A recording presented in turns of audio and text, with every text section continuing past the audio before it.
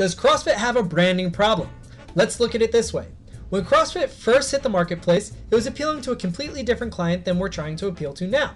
There was a lot of hard-nosed gyms with cool names like CrossFit Warhammer that had logos, something like maybe a Spartan with a barbell, and who knows, maybe even a hand grenade, trying to convey a hardcore persona.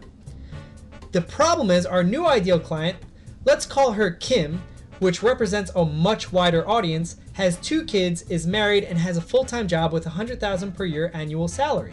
And this is not even taking into account the negative connotations Kim has with CrossFit as a whole based on something she's seen on TV and athletes performing unbelievable feats of strength. Now the brand overall no longer speaks to Kim, who you're trying to market to. This costs you money, and lots of it in the terms of cost per new lead and acquiring a new customer overall. And this is all while fighting high churn rates in the Group X model. So what solutions do you have? I believe you have 3. You can A, keep everything the same, but focus heavily on marketing to your ideal client and separating the stereotype of CrossFit.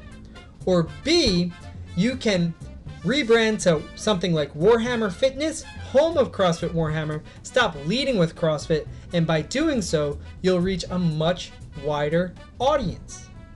Or finally, 3, you can rebrand completely and separate yourself completely from the brand of CrossFit, lowering the cost of lead and acquiring new customers significantly.